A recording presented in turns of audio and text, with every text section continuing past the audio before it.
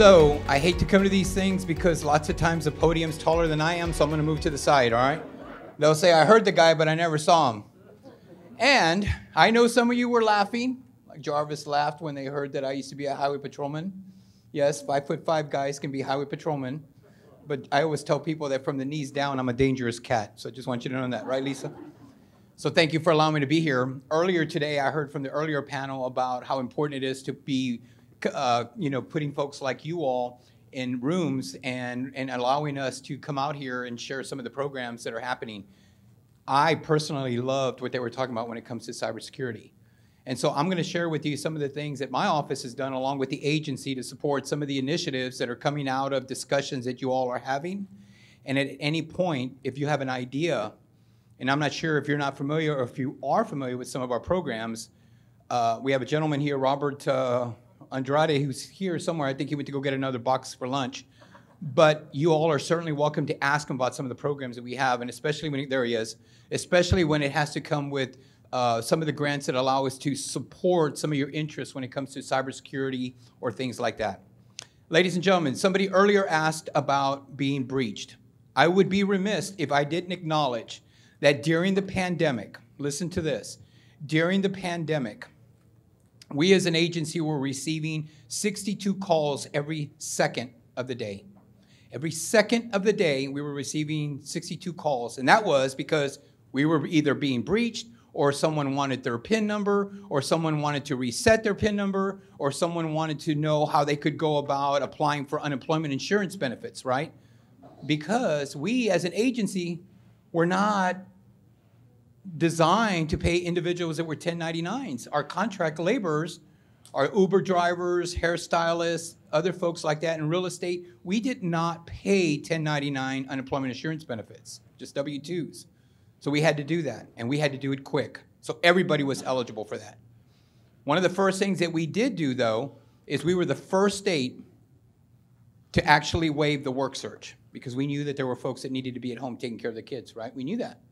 But we were also one of the first states that implemented going back to work. We stopped federal benefits. We were the first state to do that. Now, I've heard conversations earlier saying, I can't get workers to come back to work because they're still getting federal benefits. They're not. Just want you to know that. And you as employees, if someone comes to your door or your office and says, I'm looking for a job, I just need for you to sign this paper, sign it for me so I can get a job, tell them I'm offering you suitable work. And if you don't come in, I'm going to report you to the Texas Workforce Commission. That way it puts out an alert that we are making sure that you have offered them a job, and it lets us know we're not going to pay that gentleman or that young lady benefits, all right? So that's important. So I might as well take care of that really quick. During the pandemic, we as a whole, thanks to people like you that are in this room, were able to draw 70 companies to this great state of ours. We had people from all over the country that were, and that's the folks from the economic development team. We had folks from different parts of not only this country, but globally that were looking at coming into Texas. And why did we do that? Because we have a trained, skilled workforce.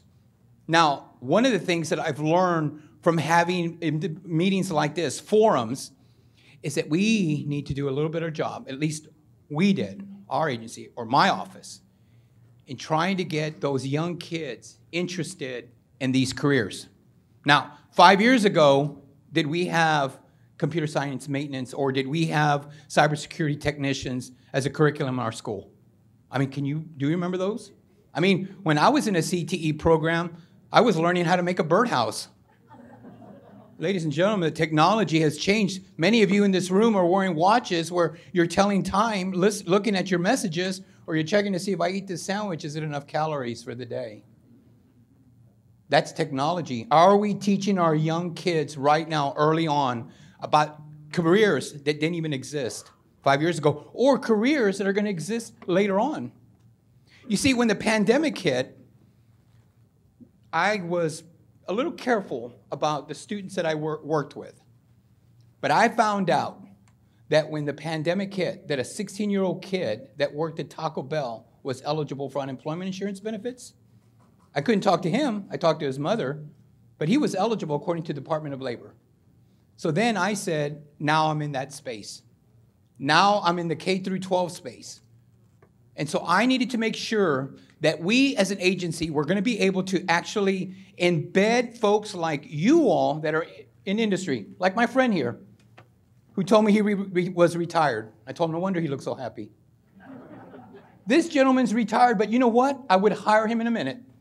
And I would hire him because I would love for him to work in our school districts to provide information to our young adults before they actually write that endorsement, where they're going to go and what field they're going to study, because I don't want to waste anyone's time. See, I have folks like him now that are embedded in the schools, that come from industry, that are telling our young folks, our young adults, our future workforce, these are the jobs of the future, like what you all heard here today. But these people that are in our schools maybe don't know about those occupations. How many students know about wind farm operators, technicians that fix those wind farms that we have? Or how about those individuals that we have that are mechanics that are specializing in batteries? Like I have a Tesla.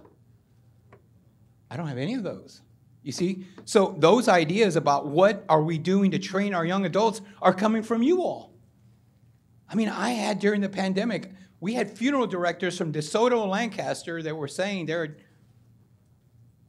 at UNT in that area. We have so many folks, unfortunately, that are passing away, but I don't have enough funeral home directors to take care of it. Can we train our high school kids to do that? And I thought, wow, that's interesting. And now we're working on stuff like that. That's how creative we are. Just Tuesday, we had a company that met with the governor's office and my office that were coming in out of Washington that are looking at actually implementing this competition that would allow our high school kids and our college students to actually participate in hacking. Now, I told them, I don't have a problem with you all doing programs like that, but can we not call it hacking? Because I'm never going to get away with that, and certainly I'm not going to have a job long if that happens. But that's reality, ladies and gentlemen. Are we informing our young adults, our students, our workforce, our future workforce about those demanding occupations? Now, I will tell you that I have made many commencement speeches around the state of Texas. I have talked in a lot of places. And I've talked at community colleges, I've talked at high schools, and I've talked to universities. And one thing that I've always stressed, and Jarvis knows this because I said this in Killeen, and Bryan heard this as well, that to be successful in this great state of ours, you don't have to possess a four-year degree. And I know I'm in College Station, don't get mad at me. Now, I went to A&I, which is not College Station, but it's the JV team of A&M, right? I mean, in Kingsville. But how cool is that? That in this very community, I know for a fact that people like Lisa are offering credentials of value in Brownsville, Texas, at no expense to them, an idea that they had with the local region to say, because of the booming expansion of LNG and SpaceX in South Texas, let me tell you what they did. See, the folks at A&M put $10 million aside to train 10,000 certifications to the people in the community at no expense to them. How cool is that? And in cyber. How cool is that? And so the other things that we learned from A&M was something that I was amazed with. And that was that we had students here at your very own university that were engineers. How many have graduated from engineers from A&M? There's one. But raise your hand, sir. I know you passed. You're an engineer. There's one more. There's one more. There's another one. Do you know that you have a program that people around the country want to replicate? And that there's current legislation right now as we speak that I wrote that I'm hoping that passes as a result of what I learned in College Station. And that was that we had engineers, and we have engineers as we speak right now, that during the semester break, these individuals are actually taking courses of value. So you have a civil engineer that's going through the program, or mechanical, electrical, and during the semester break, they're actually going to Texas State Technical College, and they're taking welding, machine shop, cyber in Waco. So how cool is that? Credentials of value. And so if I can't get that job working at that firm that you work at least I have 12 hours of cybersecurity that I can get an entry-level job at Amazon, who I met with yesterday. Because that's what they're looking for. These credentials that will get you in the door, and the rest is up to them. See, they're reinforcing that we do obviously need the 4-year degrees, but to get into the door of Amazon and some of these other companies like Indeed and all those companies that you hear of, careers that our students want to go. I mean, everybody wants to work at Amazon. Everybody, regardless of what they do there. That's all they talk about. We can get them into those entry-level jobs. In Mission, Texas, working with the local EDC, we partnered up with them, and we had a company, Royal Technologies, that went to Mission, Texas, that makes plastic tables and plastic chairs. And they're a global company. They went to the local community and said, look, we want to invest in Texas. We want to come here, and we actually like South Texas. We love the weather. You have rail, you have interstate, you have Mexico Cross, ports of entry, where we'll get some of our stuff at. So they asked the local EDC guy there, what can you do for my future workforce? Like, what can you do so that you can entice me to come to this great city of yours? And the EDC guy says what he's been trained to say is, hey, we can provide you tax credits, we can pay for this, we can give you extra parking, and we'll give you membership to the country club. I don't even know what other incentives they throw in. But the guy said, no, that's not what I'm asking. What are you going to do for my future workforce? These kids that know nothing about furniture or advanced manufacturing or robotics. So the EDC guy comes back and says, man, that's a great question. He calls me and says, what do you think? And it just so happened that I had just met with a company, CompTIA, who offers cybersecurity certifications. So we met with them and the EDC, and he puts away $50,000. He sets it aside, and I set aside, through Robert Andrade, who's here somewhere, again, maybe for another sandwich he left. But Robert Andrade gave me $50,000, which is through the agency, and we matched them. And ladies and gentlemen, we put 40 people, 2 cohorts of individuals from the local community, and they picked up 4 certifications in 8 weeks, in an 8-week period, at no expense to them. And it was interesting because the day after they graduate, after 8 weeks, last day was a Friday, Saturday, we as an agency, our local Workforce Solutions office, had a job fair. And 4 of them went to go work at a bank. Somebody mentioned that earlier. And the bank offered these 18-year-old kids, did I say they were 18, 19-year-old kids? Offered them all positions. 4 of them worked at a local bank, and they're monitoring their cyber department, a newly created office. They got $50,000 check, they got a $5,000 signing bonus, and stock in the bank. Isn't that crazy? The demand in this field? So that allowed us to kind of project another initiative that they did, and that was that they were going to take every 5th grader in that town, every 5th grader they were going to take in that town, and they had this initiative called Code the Town. Every 5th grader in that town, with that school district, their capstone project is to create an app. Can you imagine that? A 5th grader creating apps? In its first year, 5th graders in that school district created 2,600 apps. One app that caught my attention was this young kid who created an app, and it was kind of a combination of, GPS and Google search and all this other stuff. And I thought it was cool because at 5 o'clock, he could figure out where his parents were after they got off of work, and he'd watch them, and he said, Mom's going to Target again. Dad's going to the cantina. Oh, that means bar? And the guy was like, hey, Pop, Mom said you better get home. Isn't that cool? Our 5th graders are doing that. Those are your kids. Those are your kids. And because of that, they were recognized by the White House for that. And the other thing that caught my attention is somebody said, why couldn't we continue to do that for all the kids in the state of Texas? So we as an agency have this initiative that we roll out, and some of the best teams come from Central Texas and here. And we have a robotics competition that's sponsored by First Robotics. Have you all heard of that? Your high school kids are participating in that. Do you know who came up with that? That was us. We pay for that. We, as an agency, the Texas Workforce Commission. I keep telling Larry that my father thinks that TWC stands for Time Warner Cable, but because he tells me, how come I don't have free cable? Why would you have free cable, Dad? Can you imagine that we now roll out this initiative called First Robotics. And it was interesting because when we were in Richardson, Texas, where this annual competition takes place, one of our local business owners says, you know, I have kids, but my kids are deaf, and they'd love to participate. So the following year, we implemented the same initiative. I asked my fellow commissioners to add $450,000 more, and we now have robotic competition for deaf students. In its first year, ladies and gentlemen, in its first year, we had 850 students from around the state that competed in a robotics competition. Isn't that amazing? Thanks to people like you who suggested that.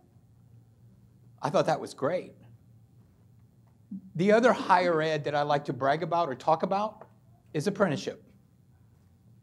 A&M knows all about it. They have a cyber high school students. I don't know if any of your students are involved in that, but we have high school students that are right now doing an apprenticeship cyber course at A&M with Desi Holmes. Were you aware of that? That we have high school kids monitoring what's happening at the university? Isn't that great? And they're getting paid for it? That's amazing what's happening at College Station. Tell me where else in the country they're doing that. Because of you and because of forums like this, we have been able to actually encourage people about the other college, and that is apprenticeship courses.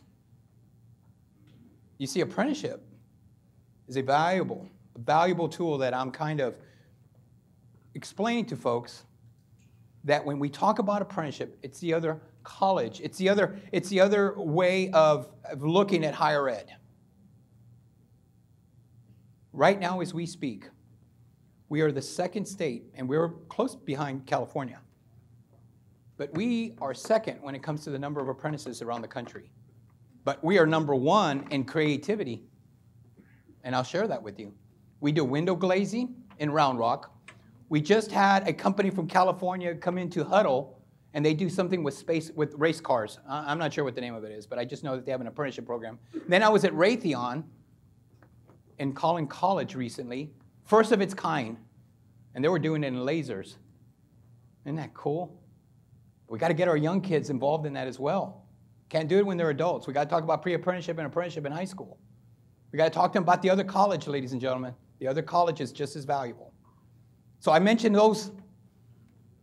And then we have apprenticeships for our registered nurses. They're already nurses, but you know where we're teaching them at St. David's? How to troubleshoot and how to use a computer. Because they're calling the IT people and saying, look, I'm here in the ICU room, and I can't seem to get on. And IT people say, can you train them on how to use a computer? And we are. It's a one-year program on our dime and the employers. We're also doing it in cyber and IT. And I know you might like this one, sir.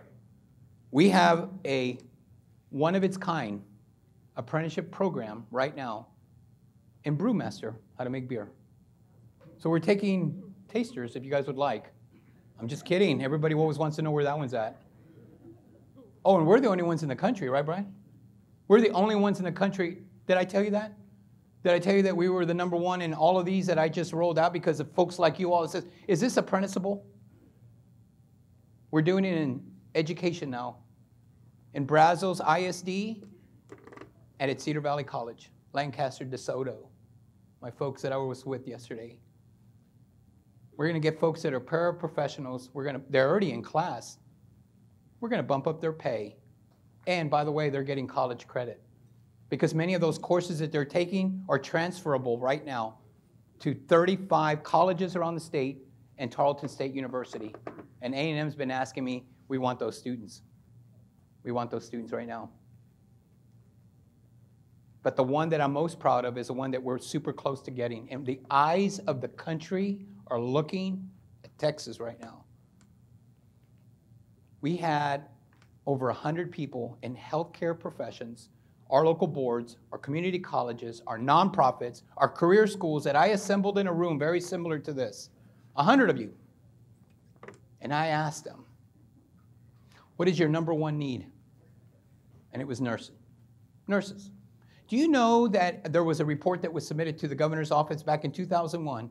And in 2001, that report came back to higher ed and said, between now and 2032, I'm going to share with you a number that's going to be a little shocking. But did you know between where we're at, the day we're at today, and in 2032, we're going to be short 57,000 nurses. That's a lot of nurses. Why do you think that we have this apprenticeship model that we're focusing on? Because my goal is to get that 17-year-old girl that's a medical assistant to work at Baylor Scott & White or any of the hospitals in this area. And once they transfer from high school graduate, that employer, Baylor Scott & White, says, you're working with us. Here's your white coat, your stethoscope, and you're working with us. And during the day that she's in class, she's getting paid. And then at night, she's going to work. Isn't that cool? Tell me who else in the country is doing that. Texas is. We're this close to getting those standards approved by the Department of Labor. And that medical assistant is going to do what Governor Abbott intended us to do in 2016, and that was to make sure that those 24 to 35-year-olds were going to receive some type of credential to be self-sufficient. Industry-recognized credentials, by the way, portable to any part of the state or the country. This MA now becomes an LVN on the hospital's dime, and of course, with a little help from us. That LVN becomes an RN, RN becomes a BSN. And this whole time working for the same hospital. How cool is that? See, I'm not waiting for this student to graduate from college and say, okay, I'm looking for a job now. No, we want to hire them early. And we're doing that in every industry. At SpaceX right now as we speak, we're training their engineers to be welders. Their civil, mechanical, and electrical engineers to be welders. Isn't that interesting? We're going back to the trades. Remember I talked earlier about that birdhouse?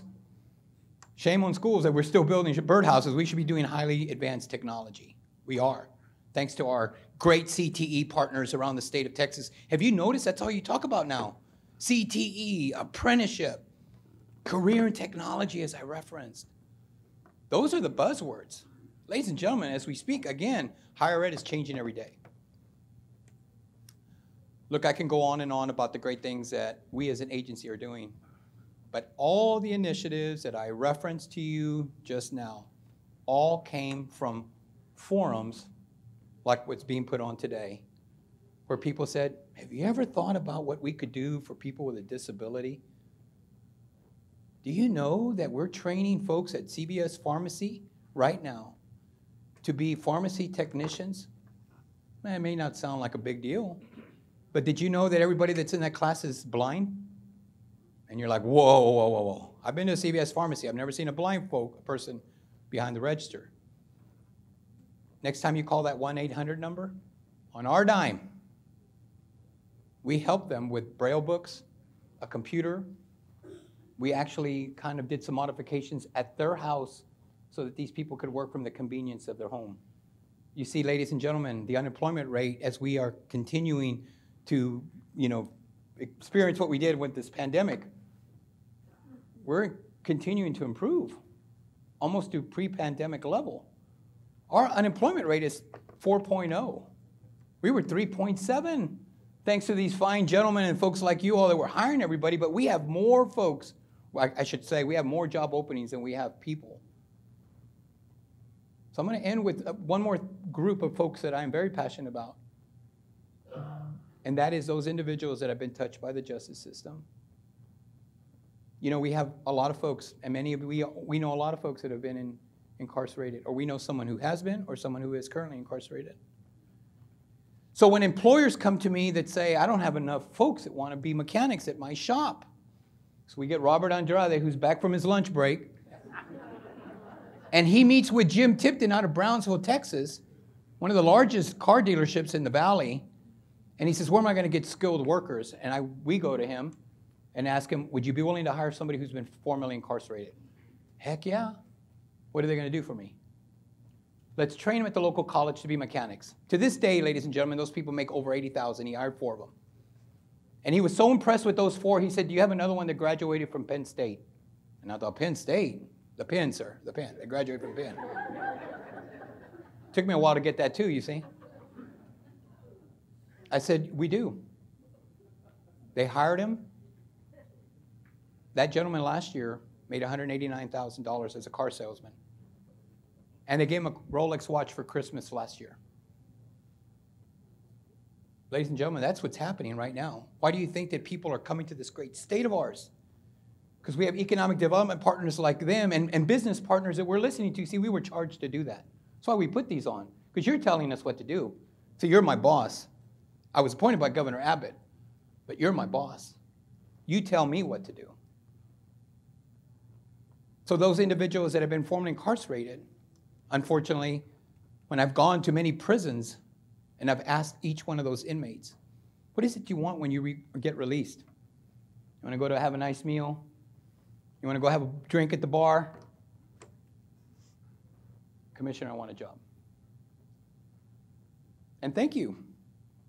We provide them with fidelity bonding, these individuals, and we're providing them with tax credits to the employers, as we do our military servicemen, people with disability, and our foster youth. And I could go on, but I don't have that much time. But all these individuals right here need our help. And we provide incentives so that we can hire all of them. So again, thank you for allowing me I was only supposed to speak 5 minutes, I think. But I'm so passionate about this group, you can see. And shame on us if we're not out there conveying this message to you. And I'm talking about my office. If we need to be out there, you got Robert Andrade here, please see him. We got grant money. We got the information. We got the tools for every one of you to be successful.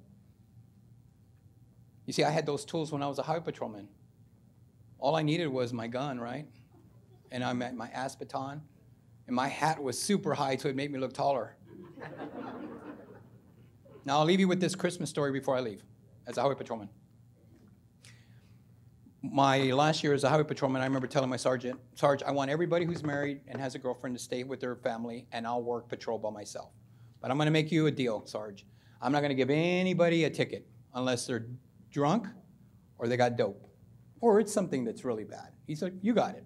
At your discretion, trooper. So I'm on the expressway, and I see this car, old car, just speeding down the expressway. And I said, oh, my God, great. I'm going to go get me one. So I get behind that car, and I don't see anybody driving. And I was like, oh, man, something's going on here. So I call it in. I said, I don't know if it's a male or female. Car's going about 80 and a 65. I'm going to pull it over. I called dispatch. Pulled the car over. It took a while. Put on my horn, my lights. Hey, lady. I'm driving a Camaro. By the way, I was the only one that could fit in it. But I'm over there putting all this stuff on. Nobody would pull over. So I'm thinking, oh, please don't let it be a high school kid or elementary or junior high. Well, it wasn't. And it was an older car. So remember, I have the opportunity here to cite that person. But at my discretion, I walk out. And I go up to the car. And I'm looking. And it's a lady about this big. And I knock on the window. And she looks at me like I scared her. And I said, ma'am, I'm with the Texas Highway Patrol. I just wanted to let you know you were going a little quick. And she goes, after rolling down the window like this, that's how old the car was. She goes, oh, okay, I'm glad. I thought maybe you were one of Santa's elves after me. So I turned my ticket book and gave her a ticket. No, I'm just kidding. I didn't do that. Merry Christmas to all of you. Thank you for all you do. Thank you for what you do for this great state. Best place to live. Best place to do business. And of course, I agree. God is good. And I wish you all Merry Christmas. Thank you.